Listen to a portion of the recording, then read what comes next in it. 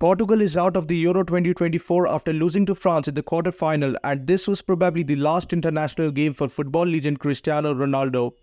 Today, Ronaldo shared an emotional message on his Instagram page.